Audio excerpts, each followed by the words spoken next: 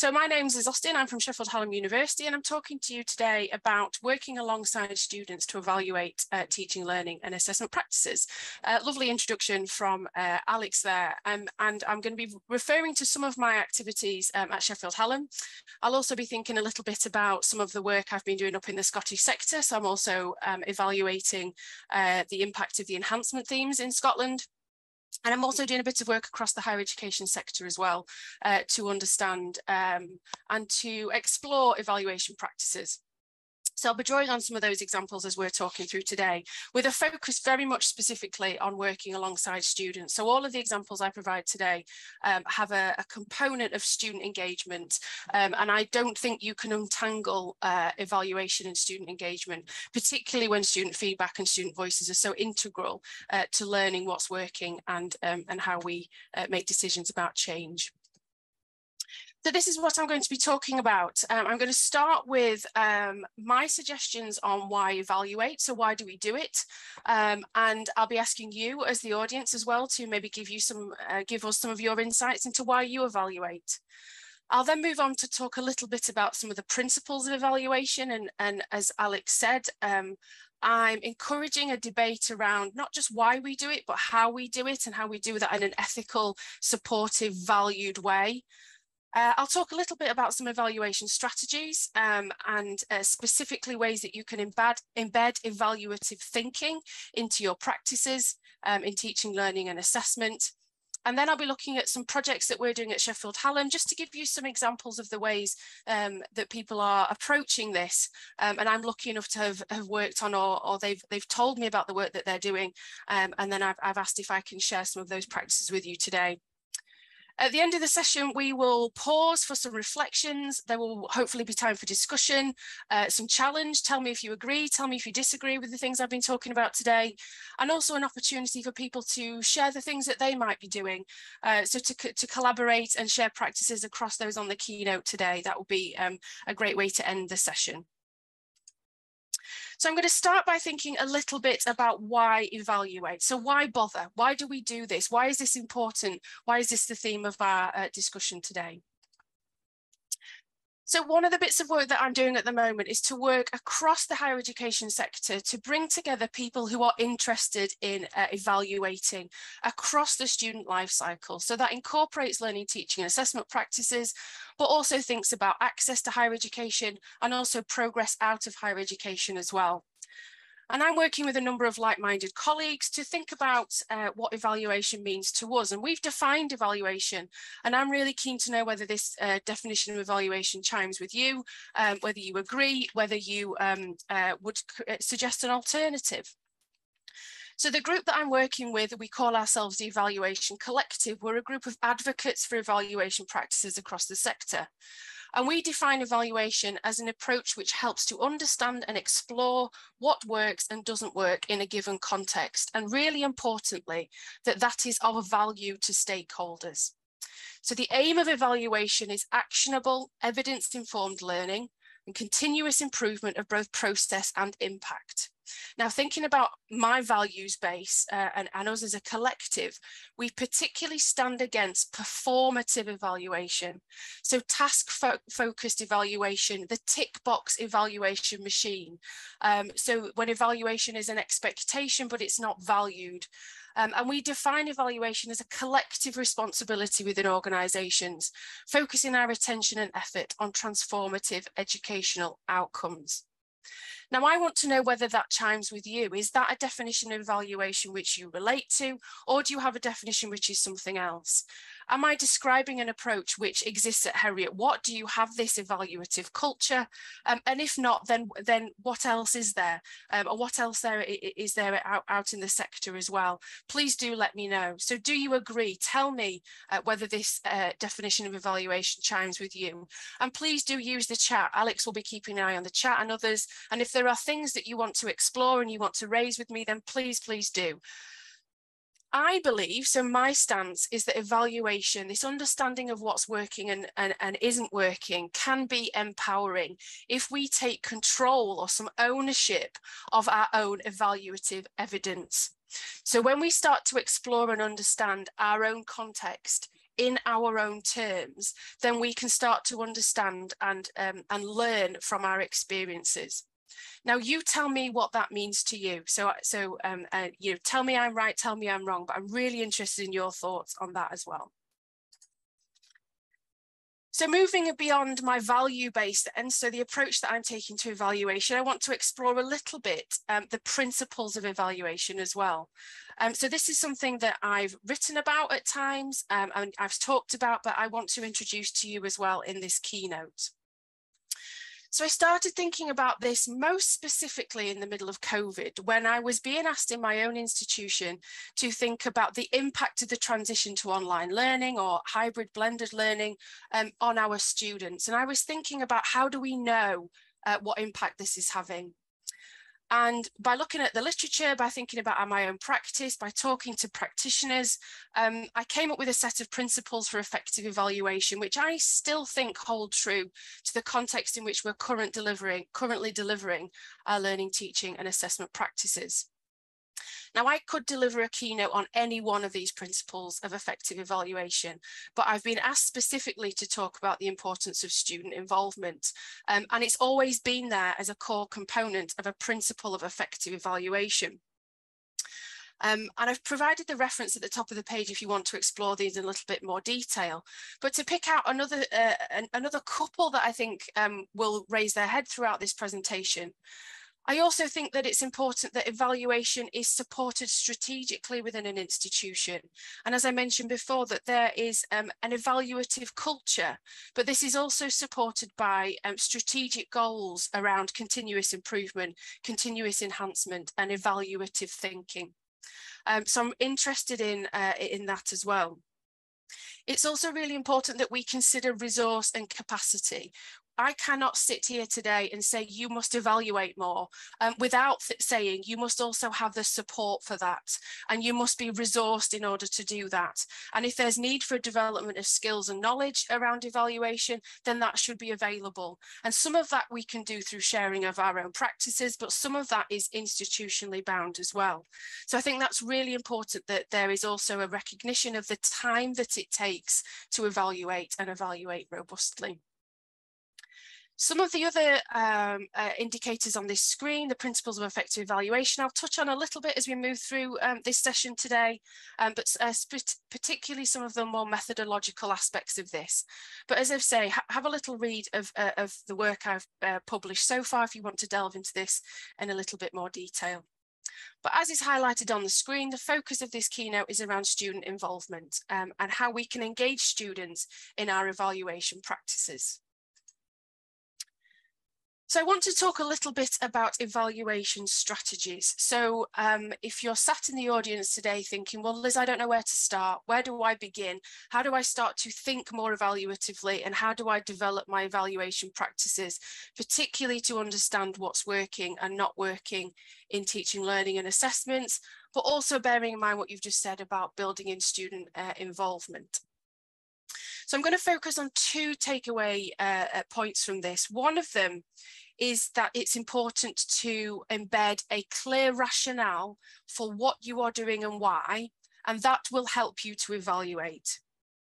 The other strategy that I'll focus on is the collection of impact evidence. So both ends of this evaluative cycle.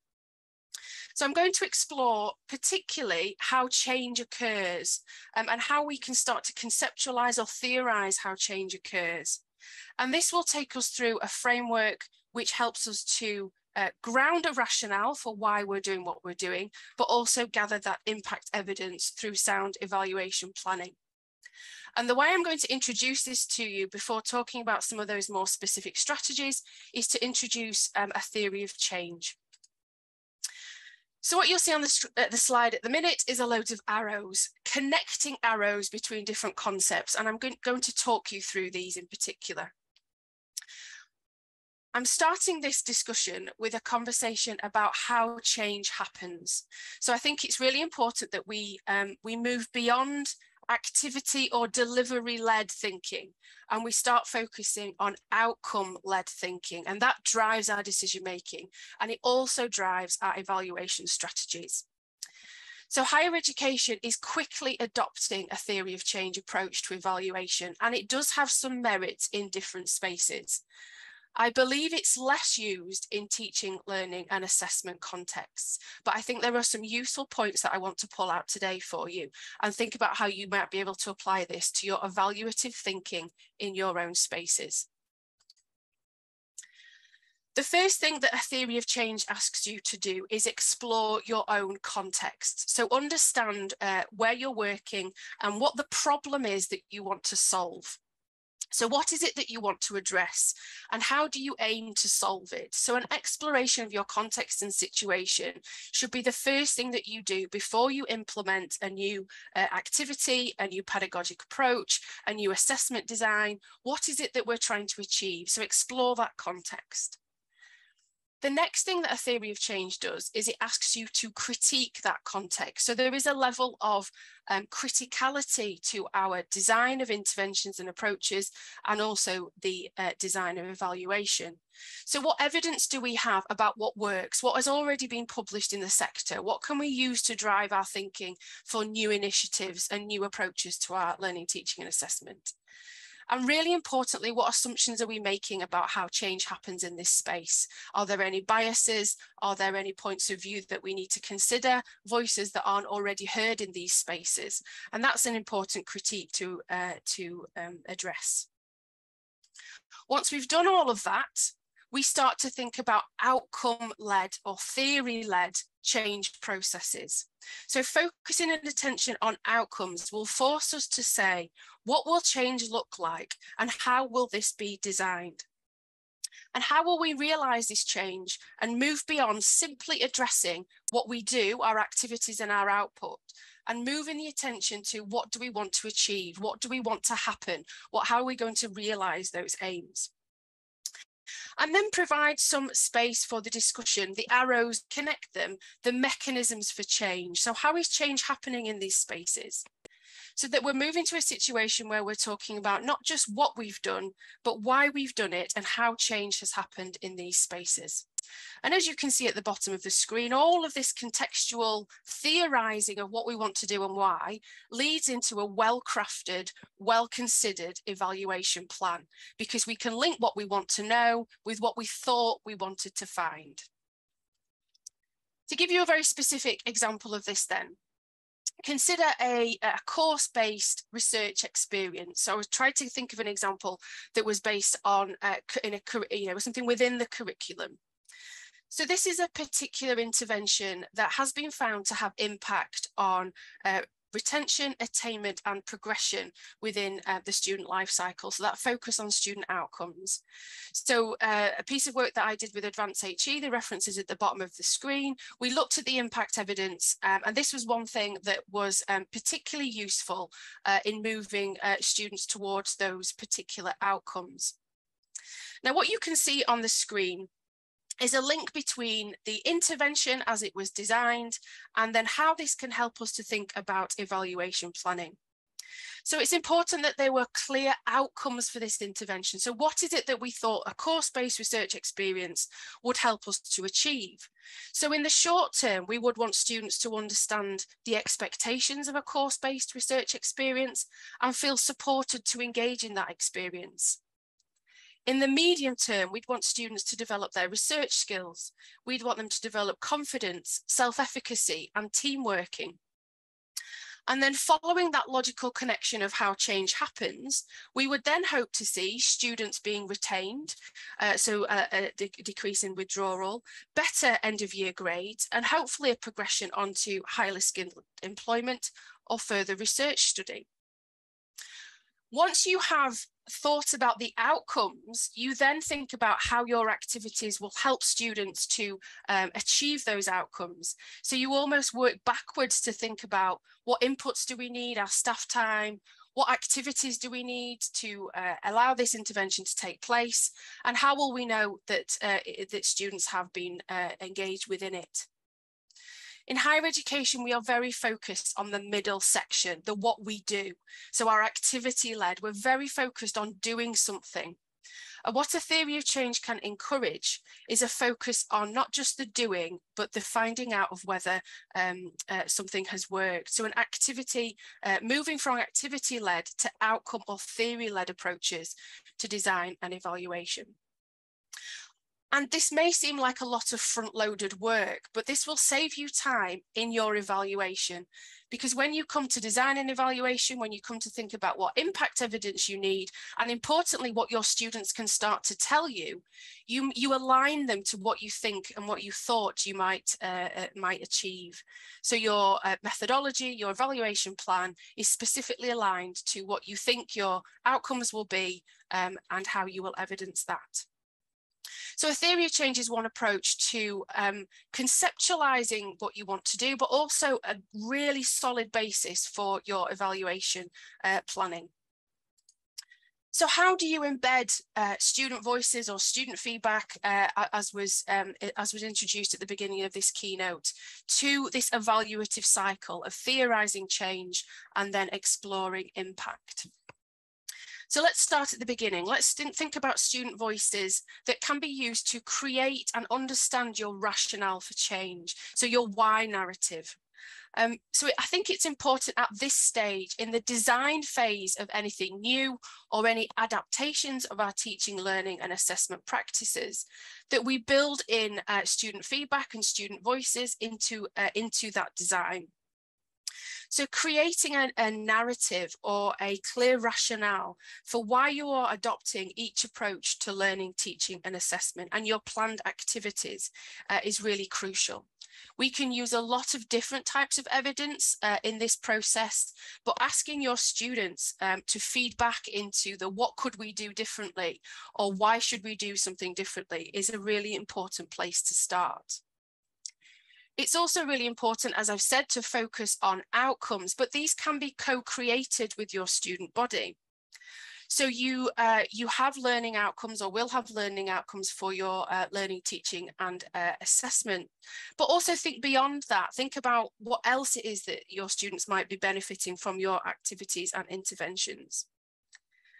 So you don't always have to think about learning gains. We could be thinking about other skills development, personal development that our students might be achieving through your activities. And I think it's really important that you ask for student input into the creation of those outcomes. So a discussion about the learning outcomes of a module or for a particular intervention. And then ask your students, what else? What else are you learning? How else are you developing? What else should we be capturing as impact evidence? So to co-create those measurable outcomes from the outset with your students, I think is a really important thing to do. I also think it's really important that you consider the engagement that is currently in place. So I'm not advocating for evaluation to always be an additional ask. So if you can embed evaluation into your existing activities by thinking a little bit about what you do before delivery, but also the strategies that you employ during and immediately after your learning, teaching and assessment activities and how your students are already involved in that, can mean that your approach to evaluation is proportionate and realistic. So for example, don't wait for your students to leave class before asking them about how they found it. Use the time that you already have with your students to embed evaluative thinking. Some specific examples then, before an activity, an intervention or a teaching session. Consider how you are going to gather your impact evidence. So for example, you may want to design a before and after consideration of how change has happened. So you may ask a series of questions before your intervention, you may ask a series of questions after, and then you can look at the difference and how your intervention has had an impact on change. So some way of evaluating distance travelled. Now, this could be more through formal mechanisms and methodologies, or it might just be about a dialogue and a conversation about where students were and now how they've progressed and what has made that difference. You can also co-construct or create a process for construction of these conversations. So encourage students to think about what the learning, teaching and assessment strategies are, and ask them to share or send questions in advance of your interventions. check for assumptions, see what kind of questions students are raising, and then return to those at another point in time. So you can look at how learning or any other measure of outcome has changed. So building in these evaluative conversations by planning this in advance of your session. We can also think about what happens during our activities. So think about what tools you have at your disposal, whether that's anonymous polls or any digital technology, whether there's ability to rank and prioritize aspects of learning, whether you can embed storytelling or narratives within your learning and teaching and assessment practices, so that you're embedding dialogue with your students that have an evaluative function. So the kind of questions around how do we think that went? What should we carry on doing? What should we stop doing? What should we start doing that we're not doing already are really pertinent questions that we can start to ask. And then after the sessions, you have a whole range of data at your fingertips, hopefully, around student engagement that you might want to look at. So whether that's engagement with your virtual learning environment, whether that's around the downloads of pre-available resources. So there may be some quantitative data you can look at, and why not discuss those with your students to find out what they mean? So what does this tell us about how students are learning and how effective your learning, teaching and assessment strategies are?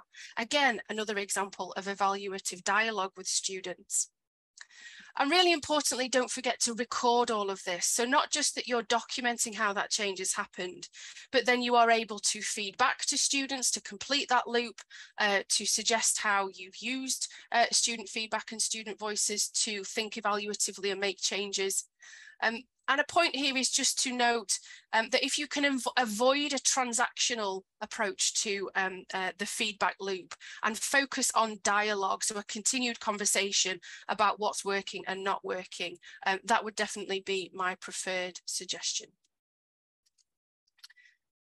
So talking quite generally about evaluative dialogue and embedding that in your thinking before you deliver something, and then also during the process of delivery, is one way to approach this.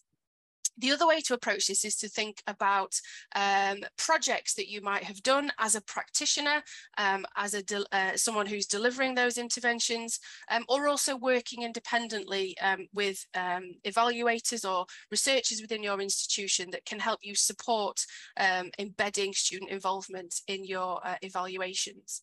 So I'm going to take you through 4 case studies now that I will introduce you to the methodology of them in particular. And in all of these examples, they have a particular focus on meaningful student involvement. And I stress the word meaningful on purpose there. So my first point in relation to project work, evaluative project work, and this is drawing on some of my examples from Hallam. The first one is around using disciplinary methods to evaluate change. Now, I am in a really privileged position in my institution that I hear about a lot of work that happens across our colleges and our schools. And I co-chair what we call an impact and evaluation group, a cross-institution group, where we invite speakers to come in and tell us about their projects and their mechanisms for evaluating effectiveness in their teaching, learning and assessment spaces. And something struck me the other day when I was listening to these presentations is that actually our colleagues in the disciplines know how to evaluate.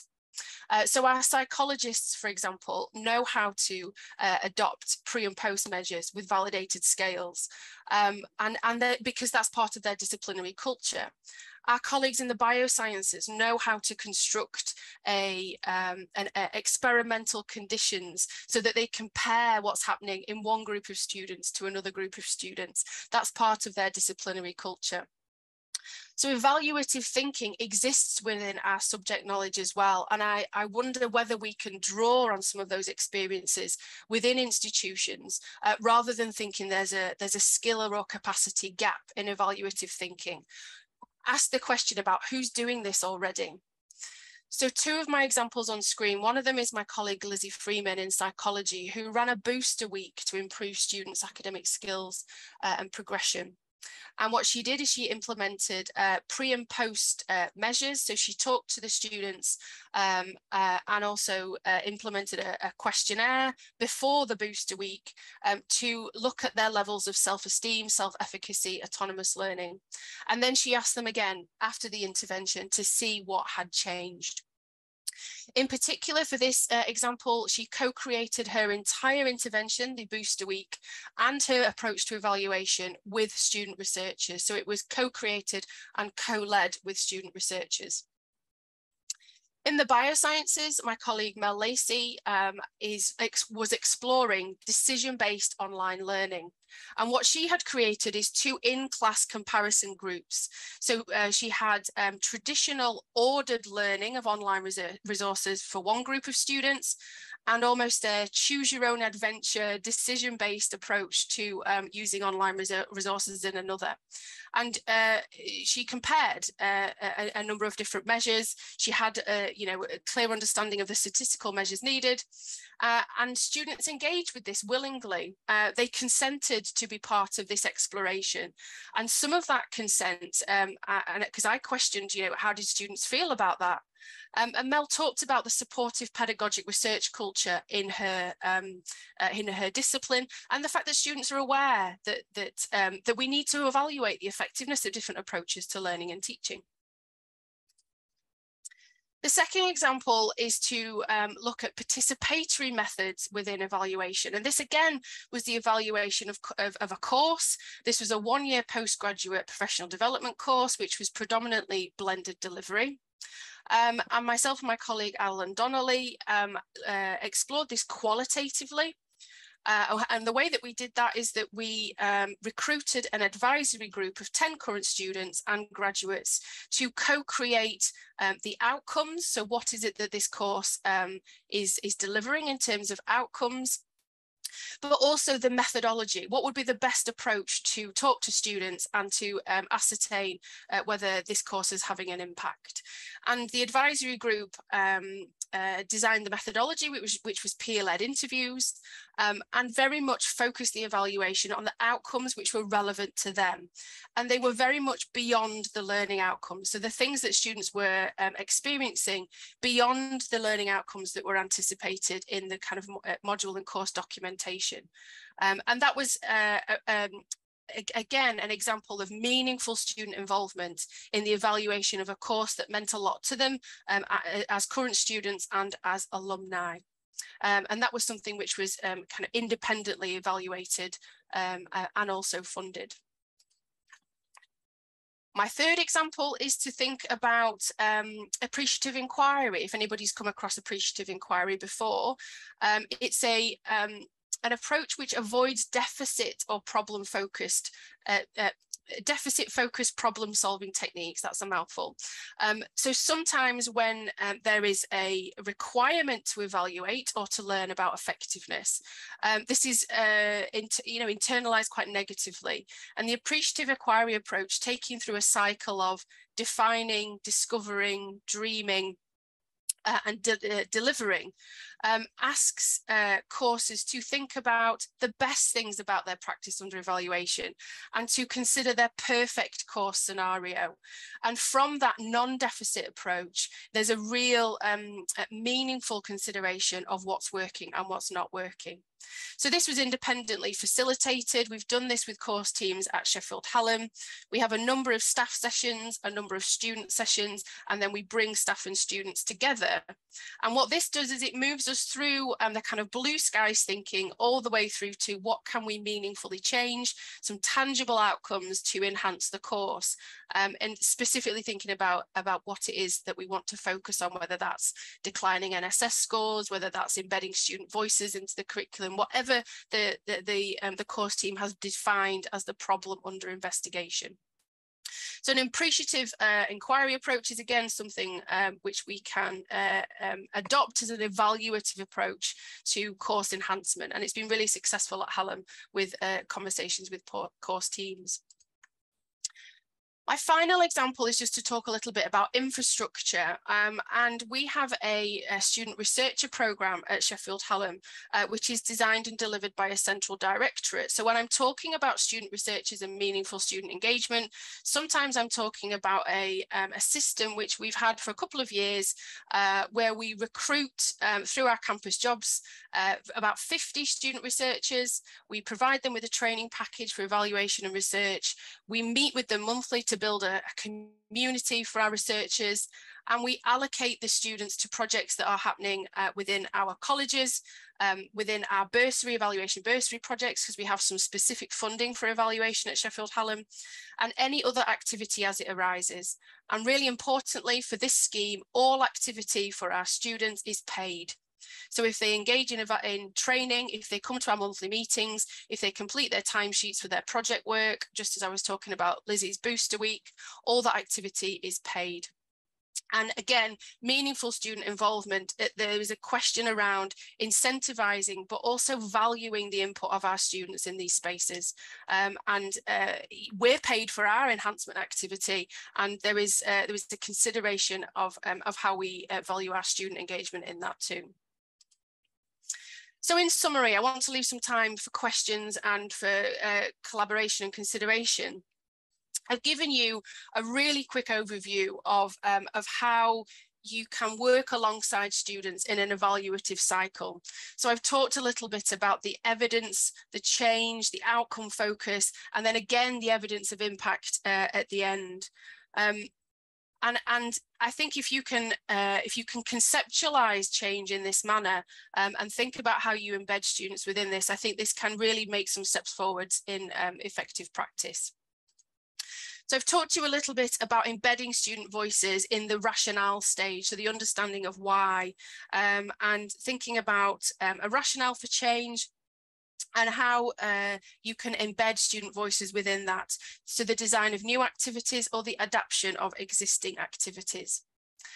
I've talked a little bit about the change focus and the outcome focus that I think is really important in our thinking. So moving beyond activity-led to outcome-led design of the work that we do. Then at the other end of the cycle, I think it's really important that we explore student voices when we are thinking about our impact evidence. So whether this is embedding student voices within our existing engagement with our students, or commissioning project work or independent evaluation, I think there are different strategies to impact exploration. At this point, I would also say there is great strength in practitioner-led evaluation. So you know your context better than anybody. So please do value your own reflections in this evaluative cycle as well. And that brings me to my final point, which is, how do you know your teaching, learning and assessment practices are working? Well, your students will tell you. And if you gather that as evidence, that's a really important part of this cycle. But it's not the only part of this cycle.